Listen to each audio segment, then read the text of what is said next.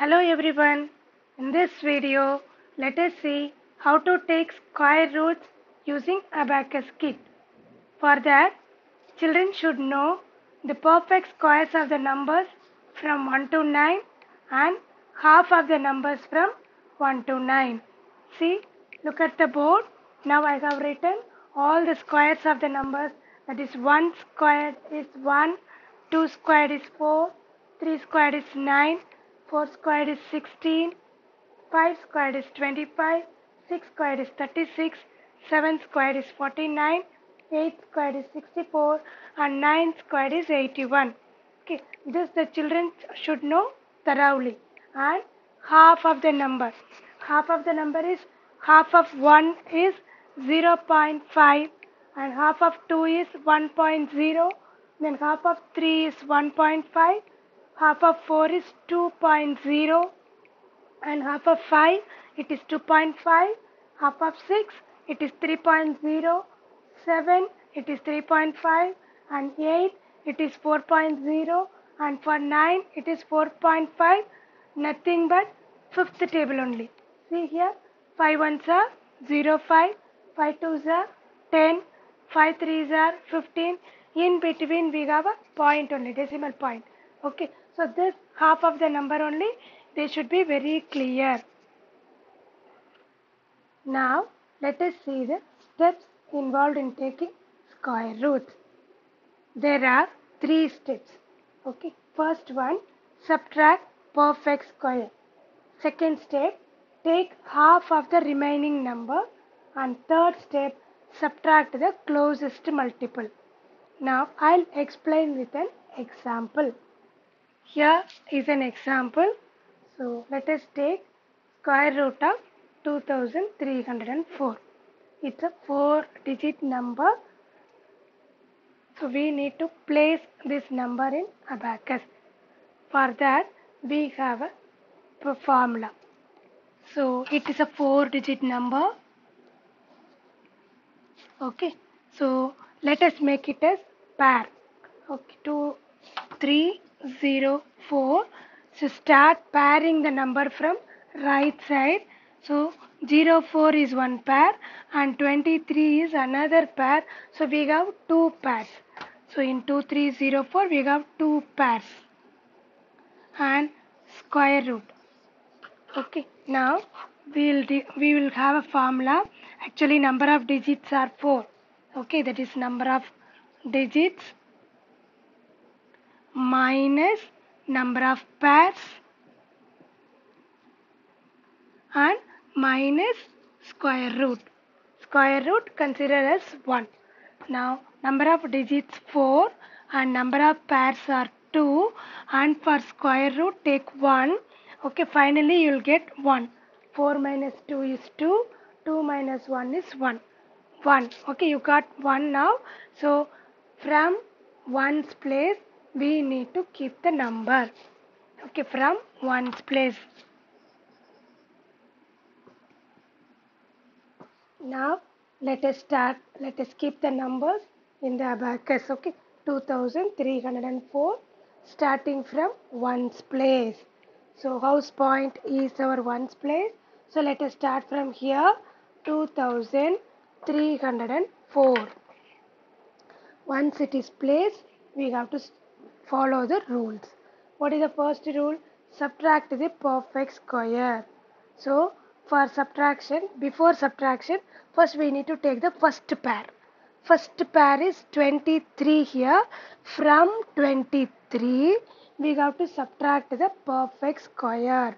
That is, perfect squares are 1 squared is 1, 2 squared is 4, 3 squared is 9. That sequence we all know.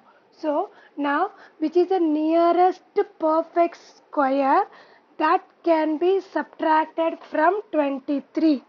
That we need to take. Okay, so the nearest perfect square is 16. That is 4 square 16. So that 16 we can subtract from 23. So 4 is the answer. So that should be placed in the very next rod. That is in 1's place. Keep 4 minus 16 because we need to do subtraction. Subtract perfect square. So do minus 16. 1 minus 1 and for minus 6 using combination formula. Okay, so now we have 704. So remaining we have 704. So first step is over. Now second step, take half of the remaining number. Half of the remaining number. How much is remaining? 704. Do halving. Okay, when we do halving, start from right side. That will be easy for you. So take 4. Half of 4 is 2. That is 2.0. 0 is here. So let us take 2 here. Let us place 2 here and 0. After that for 7 it is 3.5. So let us keep 3. 3 in the next rod keep 5. Okay, so 352. Okay, half. So we finished halving. So take half of the remaining number. It's over. Now third step, subtract the closest multiple. Closest multiple of 4. Okay, already we kept 4. In answer we have 4. For that we have to multiple. We need to find out the multiple of 4. That can be subtracted from 35. So, okay, after halving, we have 352. In 352, take 35. Okay, find the closest multiple of 4 that you have to subtract from 35. Okay, so 4 can be multiplied by 8. So, you'll get 32. So that is the nearest multiple. Okay, from 35 we have to subtract this 32. So 30 minus 30 minus 2. Okay, so now here we have to keep 8. Okay, 48. 4 and after that closest multiple we found out, that is it is 8.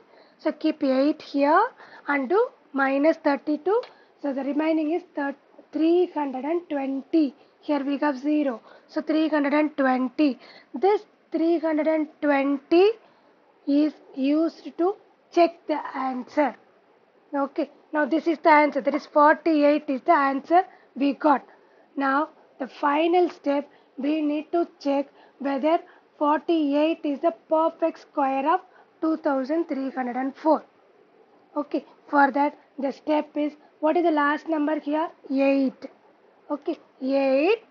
Again you have to multiply with the same number 8. Okay, so you'll get 64 and it should be multiplied by 5. 64 into 5 will get 320. So here we have 320. If you get 320 here, your answer is the perfect square. So now we have 320, just you cancel it. Okay, now this is your answer. 48 is your answer. Okay, now I'll go with another example so that you can easily understand. Okay, now let us take 3136. 3136. Okay, 3136. So before we start, the procedures are same. So first we have to place the question in Abacus. For that we have to follow the formula. That is, this is 4-digit number. Okay, when we make it as a pair, we got 2 pairs. Okay, so actually the formula for square root we need to take 1 digit. So 4-digit number and we have 2 pairs and 1 is for square root. So if you subtract all these 3 numbers, you'll get 1. So 1, starting from 1's place, we have to keep the question. Okay, so this is for all 4-digit number. So this is constant. Okay, even for 3 and 4-digit number, this is constant. So let us start let us start the question from 1's place. Okay, now take 3, 1, 3, 6. Starting from 1's place, 3, 1, 3, 6. Okay, now steps. We need to follow the steps here. First step, subtract the perfect square. For that, take your first pair. It is 31. First pair is 31. So from 31, we have to subtract the perfect, that is nearest perfect square we need to subtract. Okay, so the nearest perfect square is 25. 5 squared is 25. So 5 is in the answer place, keep 5. That is in tens place, keep 5. Minus 20 minus 5. Minus 5 formula is minus 10 plus 5. Okay, so first step is over. We subtracted perfect square. Okay, next half of the remaining number. So here we have 636. Let us start halving. Okay, starting from right side. Half of 6, 3. Means 3.0. 3, 0 is here. Half of 3 is 1.5. Then half of 6, again it is 3.0. Okay, so halving is done.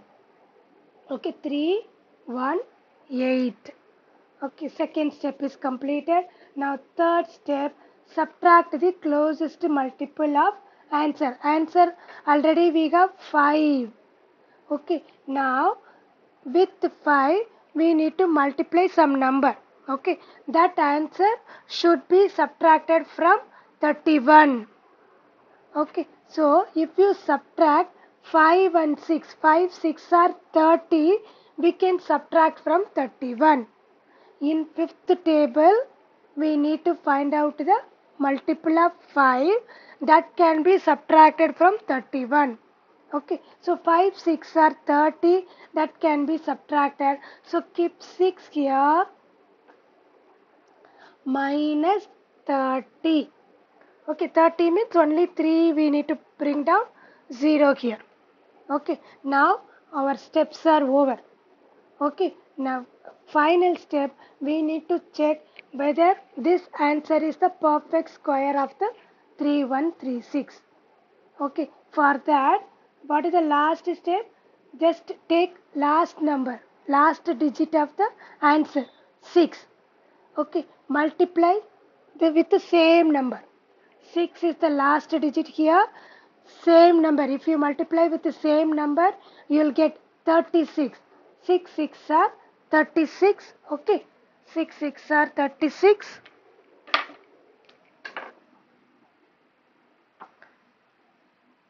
And final, with 5 we have to multiply. So once 36 is done, multiply with 5, you will get 180. Here we have 180. Okay, just cancel it. So this is our perfect square. 56 is the perfect square of 3136. Clear? Thank you all.